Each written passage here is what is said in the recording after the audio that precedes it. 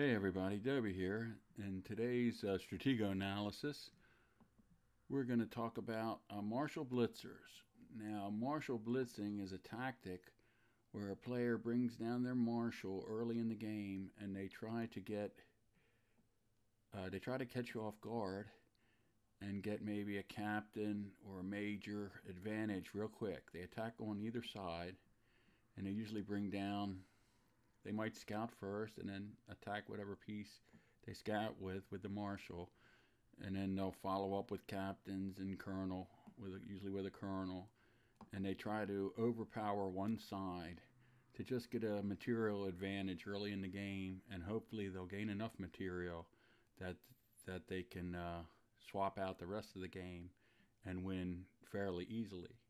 They also might hope to find, if you have a bomb in the corner where they blitz, then you could be in trouble, and they try to overwhelm that side, and they might even capture your flag.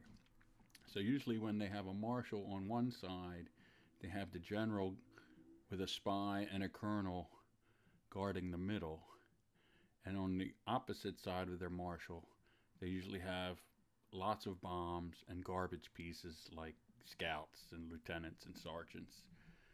So now the way I like to you'll see a lot of Marshal blitzers in the 300 to 500 levels, and what I like to do is, if they're blitzing on the opposite side of where your flag is. So if your flag is on this side of the board and they're blitzing down here, I like to sacrifice my Marshal and take their general, and then follow up with my general and attack towards their Marshal side. That's where all their high pieces are. So you want to attack where their Marshal came from, and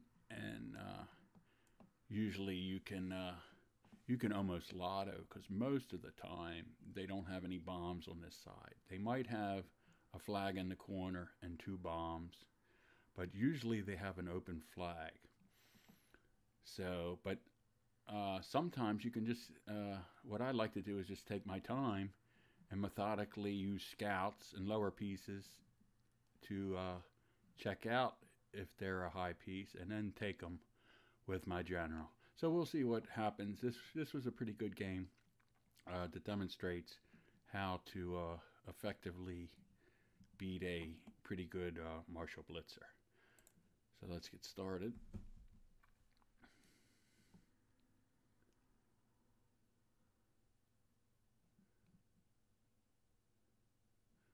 So I'm always happy. So now you can see, whoop, let me go back. We'll see what this person was.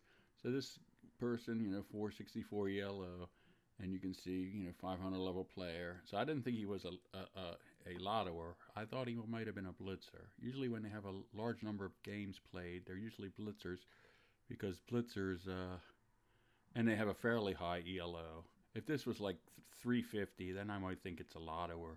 But 464, it's probably a blitzer. So they're not going to rush in needlessly with their, or hazardously with their, they're not going to go crazy with their Marshal. They're going to scout and look for bombs. So they're going to test pieces before they attack it. So, all right, so let's get going here. I'm glad they're started on this side, so I'm thinking already about a Marshal blitz. Okay, so now they hit this bomb with a scout. I tried a double vertical bomb on this side for a change. This setup is not really that good. This is when I first started, when I was playing around with the flag up top, and this setup is really lousy. So don't even. This is a terrible setup. So don't even try to play this setup at all. You don't want to play with a flag up front anyway. So, but when they hit this bomb, I'm happy, and then I hope they think that this is a bomb and a non-blitzing game. All right, so here we go.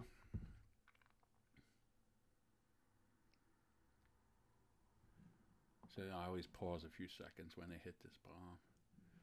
So now I'm just I'm already thinking it might be a Marshal Blitz game, and sure enough, there's the Marshal. So usually when you reveal a Marshal, you want to think about what you want to do. You really want to counterattack with your general. But when it's a Marshal Blitz and they're coming down, I'd rather sacrifice the Marshal with the general and then counterattack with my general. So I'm just charging in here to see. And again, sometimes they might have this side bombed off too. They might have 2 bombs here, and they might have 2 bombs here. But usually the bombs are on this side, and the flag is either in the corner here, and sometimes they might have a triangle here, a bomb flag in the center.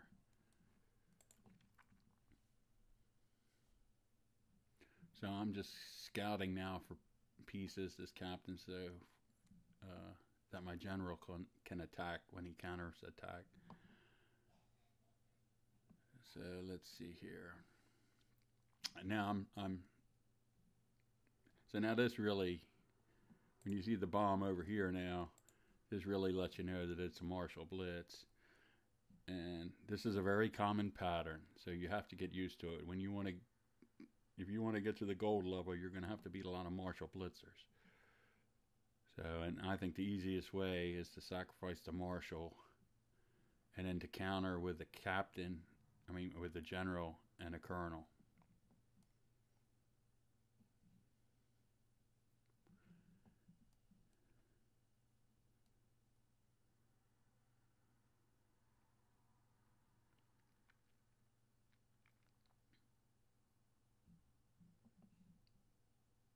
So that's the one thing I hate about double vertical bombs is if a miner comes in and takes one and you don't have a piece here, he could come down in here and attack this.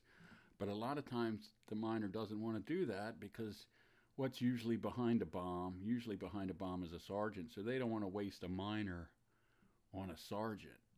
So if this wasn't here, this piece might go this way. To check out something behind the lakes or check this piece out. They might not want to get this because they say, that's probably a sergeant. So I got kind of lucky here that the miner didn't go down and get my other bomb.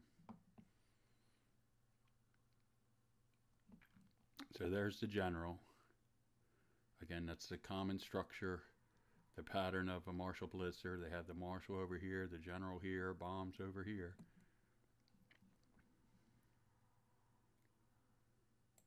Now what I should have done is I probably should have brought my Marshal up here. You don't want your Marshal to be revealed. If this could have been a scout, then if I would have moved up here, this player could have moved back and forth with me, and I couldn't go forward because if I went forward, then that person would charge with their general attacking me, and their spies over here. So you really want to try to sneak up on the general with your Marshal if you can. But luckily, I guess this wasn't a scout, or he didn't scout me. I forget here. But he didn't scout me. So you want to try to sneak up and make sure you're in the same column with the general. So that way you can sacrifice and then start counterattacking with your general right away.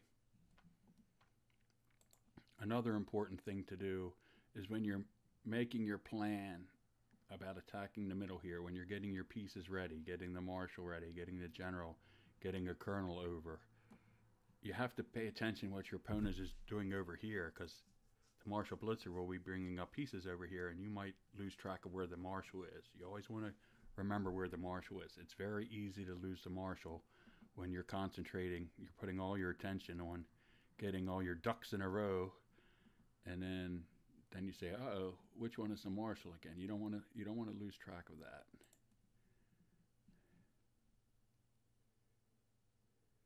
I probably should have moved my captain up here and maybe pretend this was a spy or something, but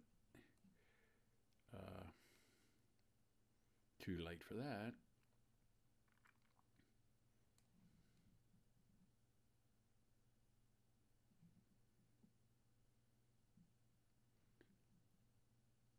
So I'm just stalling. You want to try to make it as slow and boring for him as possible So he has to bring all his resources down here, and the longer he takes to attack your pieces down here, the faster you can go over and get to his pieces. And see, you can hold off the Marshal and a Colonel here with a Colonel and a Spy. And that allows you, once you sacrifice your Marshal, you can go in with your General, and then if his Colonel slips by, you have your other Colonel to take that. And then your General can basically wipe out his army of majors. Usually the rest of the pieces are the rest of the high pieces, which are majors and captains. And you get enough of them, and then you'll win the game. And the other thing that's important is you have to make sure your spy is protected. You don't want to lose your spy when you anytime you sacrifice your Marshal. You really have to take good care of your spy. You don't want to lose your spy if you sacrifice your Marshal.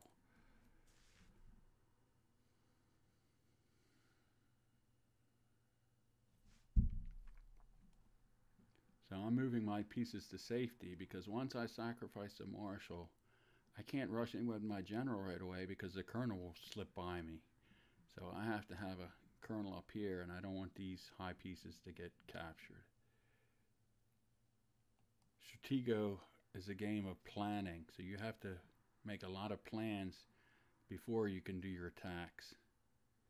So there goes the sacrifice. I take the General. One of these is a spy. Okay, that's a spy. Oh, what did I do here? Let me go back. Whoa. Okay, there we are. Oh, and now you can see I set this up. I moved this already over here because I'm lined up to find out, if this is a bomb or it's a good piece. So it's a captain. And that's the spy. Now, I can't rush in and take this captain because this piece is probably a Colonel, right? It's a Colonel, spy, General. And if I would have swapped generals, the spy would have come up. The Colonel would have come up with the spy here. So if I go here, this Colonel is going to come down and start attacking everything in the middle. So I have to, before I can go forward, I have to get my defense ready. So I have to push my one of my Colonels up in the middle here and get my major to safety. So again, this kind of sucks here that this miner is going to find my vertical bombs here. So that's really bad. But I didn't want to take them with my major because I didn't want to lose this major. So that was kind of sad that I lost my double vertical bomb. And my opponent is getting happier and happier because he's found 4 bombs. If he finds, the other 2, then he can start lottoing everything, right? So I have to really attack quickly here now.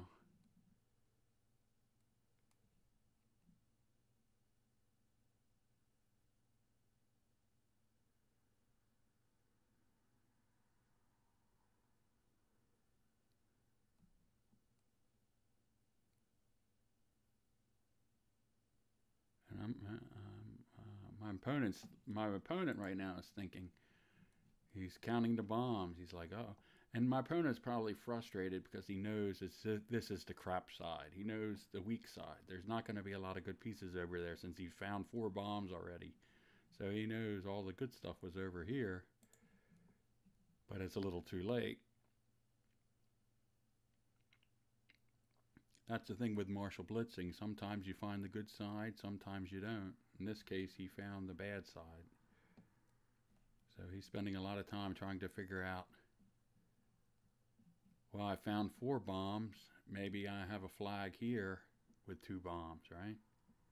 You always have to think about that when you capture a lot of bombs. If I have a bombed-in flag, it would be over here. So now I got the captain, and this is probably a colonel, so I have that blocked.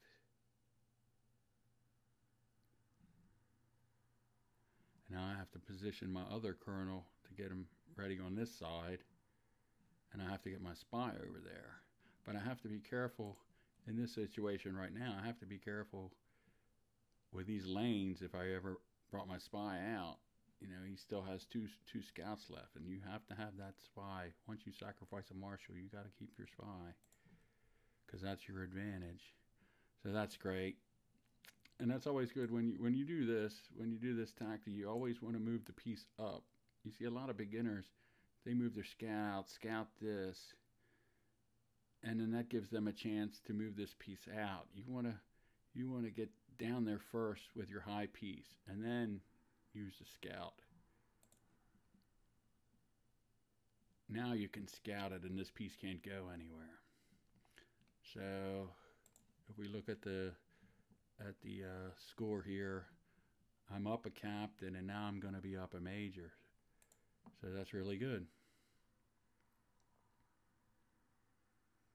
And now I'm getting my colonel over. I probably should have got this over earlier. So that probably was a minor blunder. I could have moved some of these pieces earlier, but at least I saved my major.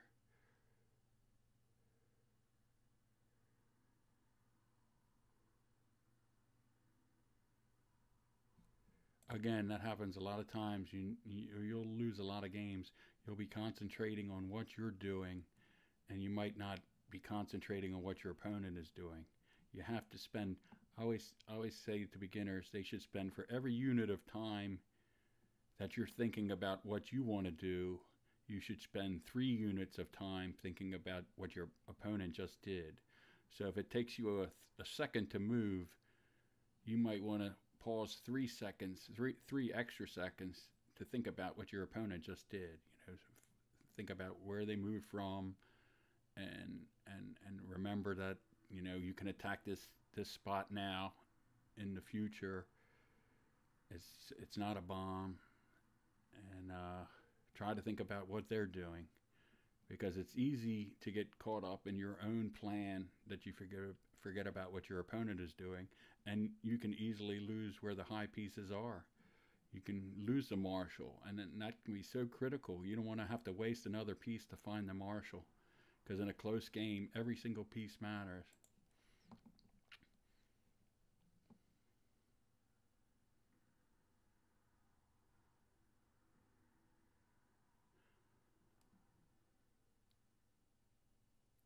So I don't want a lotto.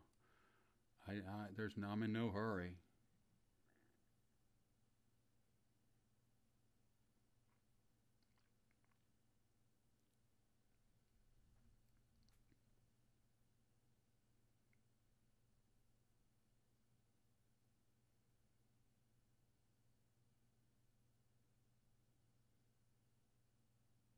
And this is probably a major.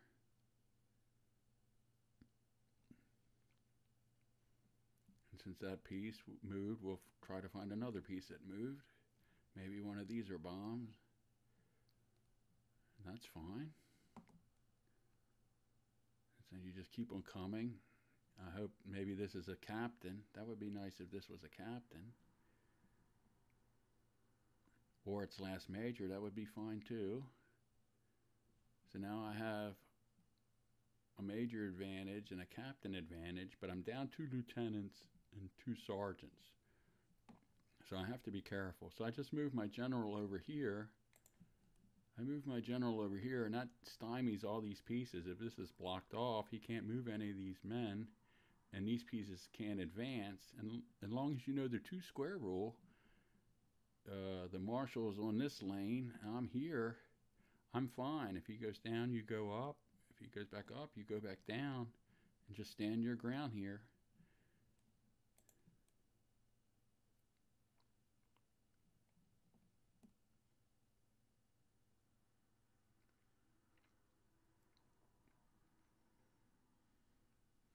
Now I don't think my opponent attacked this bomb, so he still might think I bet you he thinks my flag is in the corner with 2 bombs, and he can lot all these pieces. He just has to avoid the spy.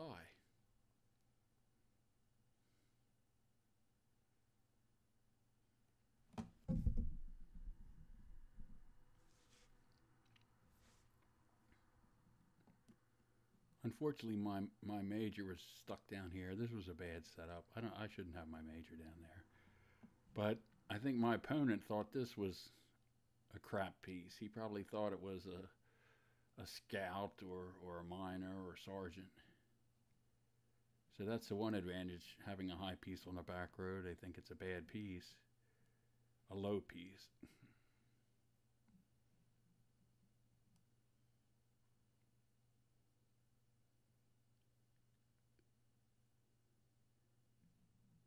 And the other bad thing about having the major here in the corner is now my opponent knows I probably have I do have an open flag, and I don't have two bombs here. So, but now my opponent doesn't know where the bombs are. If they're not here or here, where are my bombs?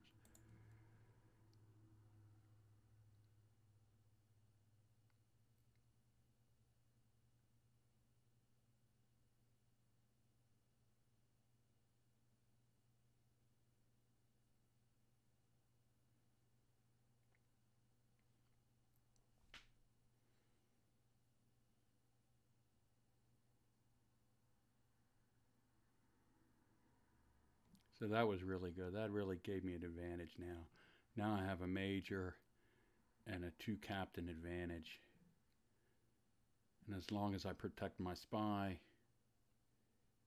I'm in good shape.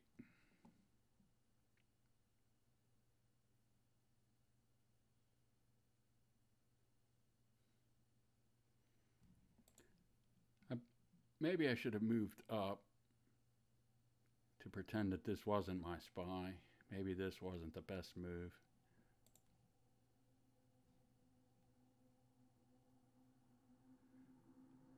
And I'm not so sure that was such a good move either. Maybe I should have moved this way, or maybe I should have moved this way, pretending that this was my spy, and then I could have moved my spy down, because you don't want the person to get by, to go down and then down here, and then I'm blocking my spy, and then the marshal could wipe out all these pieces. That would be no good. So I test that. So that's not the flag. Every once in a while, usually the flag is on the marshal side. So that was a good test. So, but then the flag probably is here. Bomb, bomb, bomb. Flag probably. And then the game ends right there. The marshal hits the last bomb. So he found all 6 bombs. So that was a pretty good game. It was a pretty good Marshal blitzer. Not a great Marshal blitzer, but an experienced Marshal blitzer. And it wasn't that stressful a game. If you'll play these, like I said, if you want to get to the platinum level, you're going to play hundreds of games against Marshal blitzers. And I think the best way to do it is exactly what I did here. Is you sacrifice your marshal, and then you start slaughtering all their pieces with the general. But take your time, and that's another reason you want to have lots of scouts in the middle and near the center, near your general, because your general is usually your counter-attacking piece, and it's nice to have the scouts available. See, if you use them up early in the game, then when you really need them, you're kind of screwed, and then you have to bring up a sergeant, and it takes a long time to find a piece. And then now sometimes if you're desperate, if let's say you have a flag here in the corner or a flag over here where they're marshal blitzing, you might just lotto with the general, and then if you hit a bomb, follow up right away with the colonel. You usually can get away with that, and like I said, a lot of times the marshal blitzers will have an open flag, so you can do that. So I'm going to show you a whole bunch of other marshal blitz games. This is the basic way of doing it. I would give myself a B on this game. I didn't play it perfect. It's hard to play a perfect game in Stratego, but I played it well enough, and eventually my opponent, he found all my bombs, right? And he found the bomb at the end. I scouted his bomb, and then he found mine, and it was over. So we'll do some more games on Marshal Blitzing, and hopefully you'll learn now how to beat them.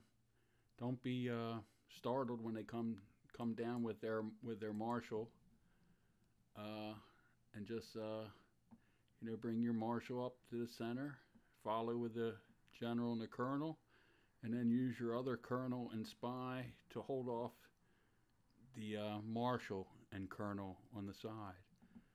And you should have a great chance of beating the Marshal Blitzers. All right, thanks for watching. Bye.